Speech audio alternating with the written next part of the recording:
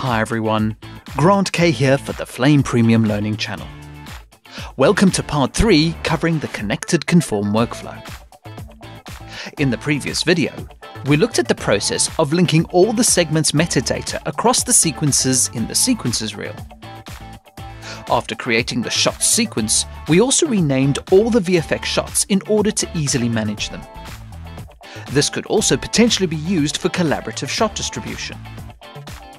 And finally, we looked at applying and synchronizing timeline effects to linked segments across all the open sequences. In this video, we look at how BatchFX and Batch work across the linked sequences. If you would like to follow along, please go to the first video and click the link in the YouTube description to download the media. Alternatively, if you're watching the podcast version of this video, then please refer to part 1 for the URL. So previously, we looked at timeline effects, and it is relatively easy to make an adjustment in any segment within any sequence, and sync the changes to all the other sequences. Now, when it comes to batch effects, the processes are more or less the same.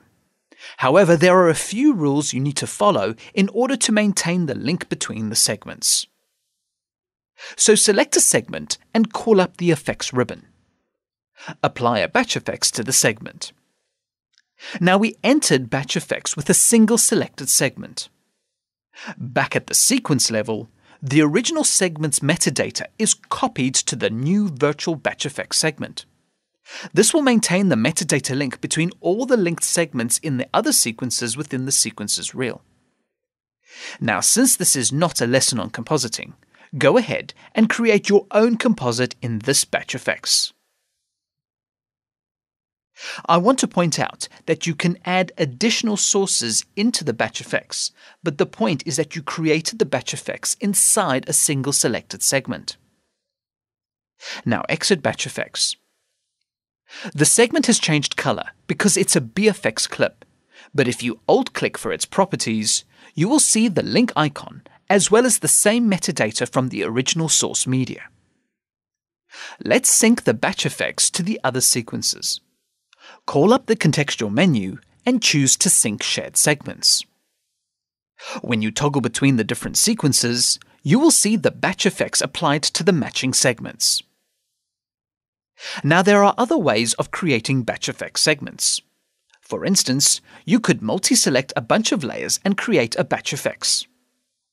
Unfortunately, if you want to maintain the link between the matching segments, this method is not recommended. The reason is that when you create a batch effects with more than one selected segment, the new batch effects segment does not know what metadata to use.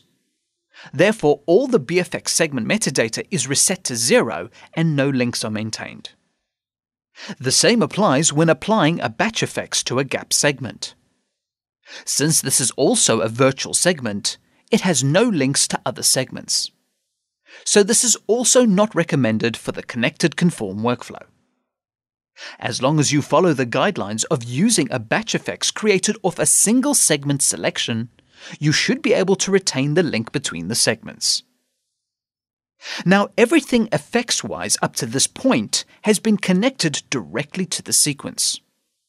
So if you are someone who likes working within the sequence, then the timeline effects and batch effects will work for you. But if you are a flame artist who prefers to work outside the sequence, say for example on a shot-by-shot basis, or even collaboratively with other flames and flares, then you have the desktop tools and Batch. With the Connected Conform workflow, a few new processes have been introduced to allow you to use these tools. This includes maintaining the links between all the segments from the open sequences within the sequences reel. Please note that you can use any sequence, but you should use the shot sequence to always ensure you are working with the longest version of the shot. Now you can manually match out the shots. You would move these clips into separate batch groups, and you could continue to work on the individual shots. However, this takes quite a while, and you could break the metadata link between the segments. So a more automated method is found in the Conform area. Now, if you watched the previous video, You might remember that we identified every shot by renaming each segment. This is linked across every sequence in the sequences reel. So instead of manually separating and preparing each shot to be worked on, you can select the entire sequence. Above the Sequence tabs, you will see a button called Create Batch Group. You have the option to create the batch groups in the desktop, libraries, shared libraries, or you can pick a destination. When you click the button, all the sequences are analyzed, and using the shot naming system, new batch groups are created. In my case, I just created the batch groups in my current desktop. I'd like to point out that this is selection-based. So if you only selected a few segments, only those segments would generate a batch group. But it's also worth noting that any BFX segments will not be converted into batch groups. Looking at the sequences, you will see that a new version track was added to each sequence. These are placeholders for any rendered clips that you replace back into the sequences.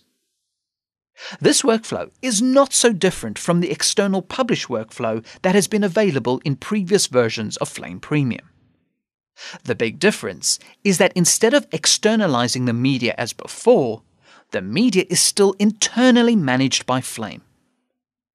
You could even refer to what we've just done as a managed media publish.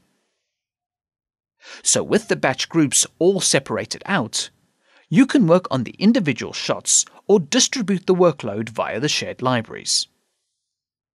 So let's switch over to the batch area and choose to work on the batch group with the multi-layered composite. Now, before you do any compositing, there are a few bits of information you need to be aware of. When a batch group is created via the Conform area, the render node will always be attached to the background. When you select the background clip, the in and out markers from the sequence are retained. All the metadata from the background clip, as well as these markers, have already been copied to the render node. When you double-click the render node and look at the render list, you will see that all this information is already assigned and you should not need to make any changes. The tape name and timecodes will be the same as the original source clip, but the output name will be based on the shot naming assigned to each VFX shot. As before, go ahead and build the composite in batch and render the result. By default, the rendered clip has placed itself in the batch renders reel. If you alt-click on the clip, you will see that it has all the metadata matching the original source clip. I also want to point out that the in and out markers have been carried over. Now, this won't automatically update in the sequences since this is a new piece of media. However, if you replace the media in the placeholder segment on version track 2, this will update all the linked segments in the open sequences. So switch back to the timeline area and switch to a dual view with Control 2. Change the primary focus to version 2. So this segment still shows the original background clip. Go to the first frame and select the segment. In the media panel, select the rendered clip in the batch renders reel. Click the Go to In button. To frame accurately replace the media, you need to ensure that both the source and record positioners are on the first frame or in point of the segment. When the frames are lined up, you can click the Edit Box pull-down menu and choose to replace media. You can also use the Ctrl-Shift-R hotkey. The media for the segment should be replaced. Please note that if you performed an overwrite function instead of replacing the source media, then a new segment is edited into the sequence and the link is lost. By using Replace Media, you will see that the media is updated, but the link icon still remains because the segment metadata is unchanged. Remember, we differentiate between segment metadata and source media. If you toggle between all the sequences and the new version track, you will see how the same media has updated in every sequence. So if you are developing a composite outside of the sequence, you can work in a batch group, render multiple iterations, and replace the source media as time progresses. This will update in all the linked sequences within the sequences reel. Now, just to show you that the workflow is quite flexible, let's say you wanted to add the timeline effects on top of the batch render we've just replaced. Select one of the other segments with the timeline effects. Hold Ctrl and select the Color Warper and Matchbox timeline effects. Drag them on top of the new batch render. So that's applied the timeline effects to the segment in this sequence. Like in the previous video, select the segment and render it. The other sequences have not updated because we have changed the metadata and not the source. To update the metadata on the segment in the other sequences, call up the contextual menu and choose to sync shared segments. Flicking through any of the open sequences in the sequences reel, you will see the changes have taken place and the rendered timeline effects has been synced and shared. As a final tip, if you converted a few selected segments into batch groups and not the entire sequence, then it might be worth converting version track 2 into a video track on version track 1. This is something that might take a small amount of time, but is optional depending on your workflow.